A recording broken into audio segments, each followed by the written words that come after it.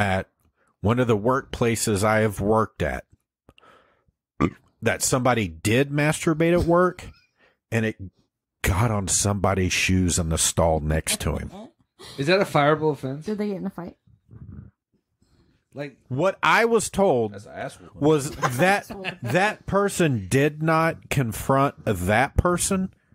My question is, how the fuck not? Yeah, you just let it happen.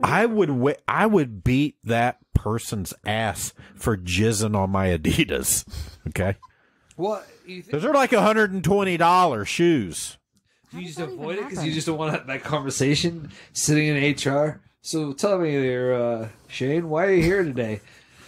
I was taking a shit. Next thing you know, I hear... I was scrolling TikTok. Ew. Doing my normal routine.